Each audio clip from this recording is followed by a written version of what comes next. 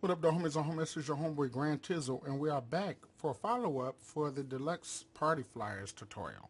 And I promise you guys I will show you how I apply my lights. I don't do it like this all the time, but you really get real dynamic lighting when you actually use After Effects to apply your lighting. And I'll tell you the plugins and everything like that I use. So the first thing I'm going to do is we're going to save this as a JPEG file, and we just call this party flyer,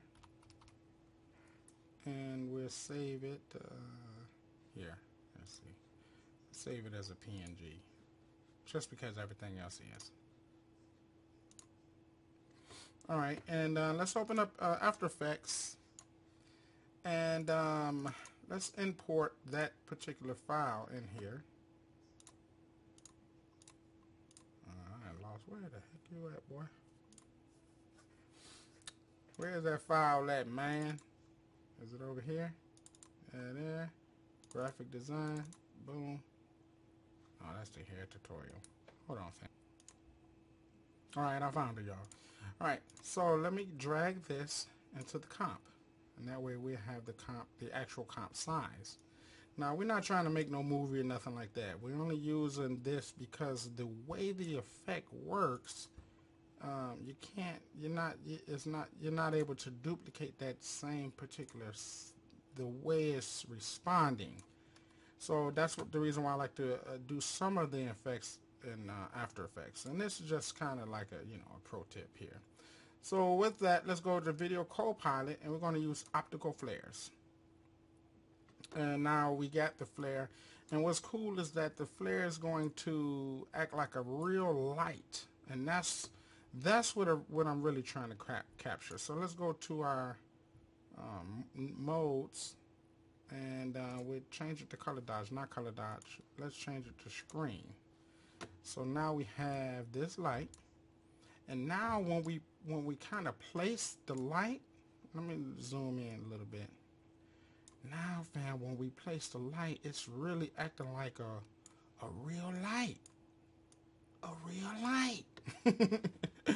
Alright, so let's hit options, and we're going to kind of play around with some presets so we can get something going on here. So first, let's change, well, I'll tell you what. We'll keep that. But let's see where we're going to place the light. Then we're going to change the the frequencies and things like that according to where I'm trying to place it. So right now we're going to place a little red light here. So let's move this up here. And now let's go to the options and kind of toy around a little with a few things.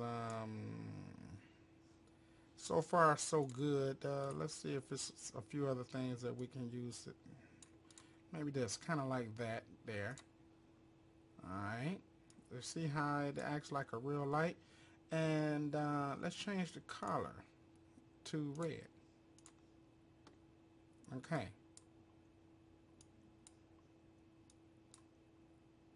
And let's scale it down. We got to do some adjusting. You got to adjust it, things like that. Turn down the scale, whatever the case may be, whatever you're trying to do. Maybe you put it back there. I don't know what you're trying to do. There's a lot going on here. So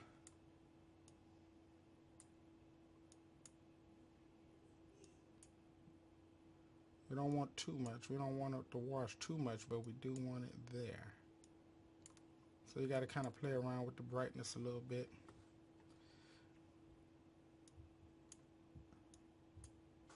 That's cool.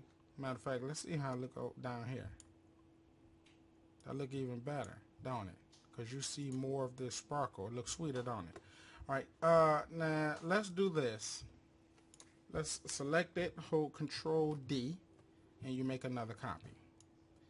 And then let's take this copy and let's move it somewhere else. Now, we don't want to take the power away from this, right? So what we do with these other ones is we'll make them not so significant. Let's look at the colors it's using here. Maybe we'll change the color that we're using.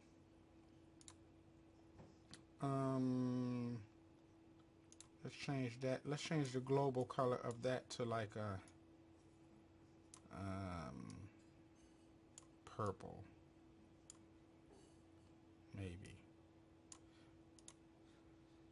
Change that to a purple. That's kind of cool. Is it cool? Boom. Now, again, fam, I like to use this because you're not, or let me put some lines on that. You're not going to get that look in Photoshop. You're just not. You know, you can try things. You know, I mean, you'll come close, but you know, just the way it's treating itself and the way it's working, you're just not going to. That's awesome. Look at that. That's beautiful. It's beautiful. And let's add some lights up there. Let's just add another standard light. So let's do a solid. And let's just do the optical flare effect. Let's change this mode to screen. And let's just put them little places, right? And what's sweet, fam, is that now we're gonna change. I'm gonna do something, fam. I'm gonna change the. I'm gonna create an adjustment layer. Yeah, that's a nice little shine. I'm gonna change the adjustment layer so that the lighting won't wash out everything. Let me show you what I'm gonna do real quick. We're gonna create new, and we're gonna go to an adjustment layer. And what I'm gonna do with the adjustment layer is apply. Here, let's shrink that down. Here, I'm gonna shrink this to 100. Get 100. On this adjustment layer, we're going to go to Effect, Color Correction, and we're going to do a Levels. And I'm going to adjust the levels. You see how it kind of makes it more punchy? We still got the light, but it's not washing out the artwork. You see? And here's the before. It's washed out, and here's the after. Boom. It's looking nice. So we can add our lights, and we don't have to worry about it being too washed out. Washed out. Man, where the heck I come from, Mom? Mars? Washed out. All right, so let's see. We got this light here, and let's make sure we're putting it at the right place. And I like, you see the way it's beaming down there? It really gives a real, true, realistic lighting effect. I like that. So let's keep that. Keep it there. Control D. Make another copy. Shoot, might even keep it like, I'm going to keep it like that. Make another copy. And drag that copy somewhere else. You see? Boom. I like that. It's nice.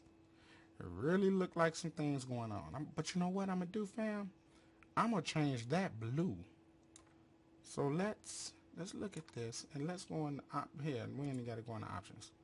We can just go right there. Change your blue. That's pretty. Look at that. Disco. I want to go to the club now, man. I want to go where she gonna be, man. All right, fam, and we'll go back to the adjustment layers. Make sure that you know, we crush those contrasting lights, and it looked pretty good. I believe it looked pretty good. I think so. I could be wrong, but I think it's nice. Let's fit it 100%. And that's what I like to do, fam. That's how I like to add my lights. It's real easy. It's not a whole lot of tricks and, you know, things like that you can do. You just go in there. I can add more lights in there if I want, but I would have to turn down the, you know, the brightness and things like that. But I think it looked pretty good. So anyway, that's a cool way, fam, how you can utilize some of the tools in Photoshop and in After Effects. And we're going to export that out, and boom, there you go. You have a nice flyer with really realistic lens flares and lights and things like that. And it looked really good, really nice. So make sure you guys subscribe. You want to see more of this, because I got so much more of this. I'm teaching you how to do album covers, DVD covers, web designs, everything. So make sure you sign up, subscribe, support your homie Grand Tizzle by passing the stuff. And if you're interested, you want to get into some deep sessions, make sure you log into my graphic design website where you can purchase and download advanced sessions. It's your homeboy Grand Tizzle, and I'll see you in a minute. I'll see you when I spin it. I hope you benefited from this. I'm gone. I'm about to play Call of Duty. See ya.